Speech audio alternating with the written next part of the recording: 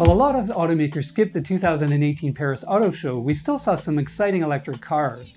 Unfortunately, many were concepts. Some, like the Audi e-tron, are very expensive, and others aren't coming for a couple of years. Luckily, we did see a couple of affordable EVs, including one that's very familiar, that are coming to Europe soon.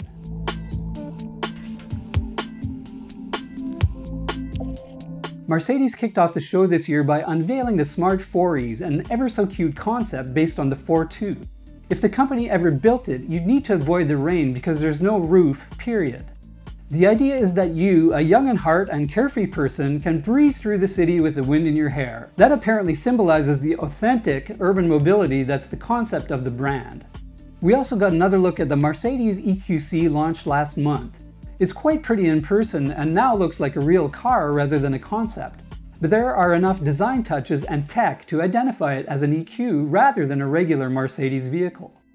Next up is Renault's crazy Easy Ultimo. It follows the Easy Go and Easy Pro, completing Renault's trilogy of urban mobility vehicles. The idea is to show how people will get around with fewer privately owned cars in an eco-friendly way. While the Easy Go would carry passengers and the Easy Pro is for deliveries, the Easy Ultimo is more deluxe. Hotels, restaurants, or companies could use it to transport upscale clients, so it's like a luxury apartment inside. On the outside, it's absurdly huge and looks like a Fabergé egg for people. Renault's French rival Peugeot showed off the E-Legend, an electric self-driving Gallic muscle car. It's got a throwback design that includes a crushed velvet interior, but has 16 screens and a retractable steering wheel from the future. While Audi unveiled the e-tron last month, we got to see it here in Paris too.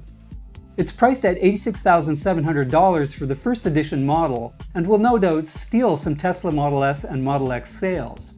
Audi also flaunted its PB18 e-tron, a 600 horsepower supercar spaceship with room to haul groceries. Kia's e-Niro crossover is not as exciting, but at least it's a real car Europeans can buy later in 2018.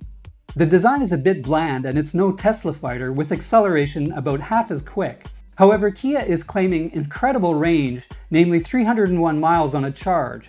It has yet to tell us the all-important price though. Speaking of EVs you can buy soon, Citroën brand DS showed off the DS3 Crossback E-Tense crossover. You may not have heard of DS, but it's hugely popular in Europe. The electric version will go about 186 miles between charges, and you can juice it up to 80% in just 30 minutes. We don't know the price, but it'll arrive in mid-2019. On a more exciting note, there is the Infiniti Project Black S.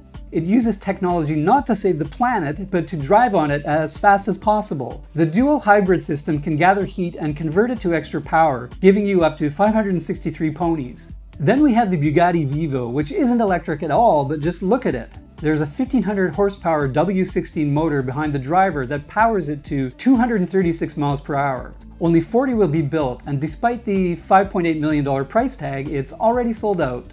I mentioned that one affordable EV will soon be for sale in Europe. You've definitely heard of that one. It's the Tesla Model 3. Tesla displayed it for the first time in France, and even on press day, it drew a ton of gawkers.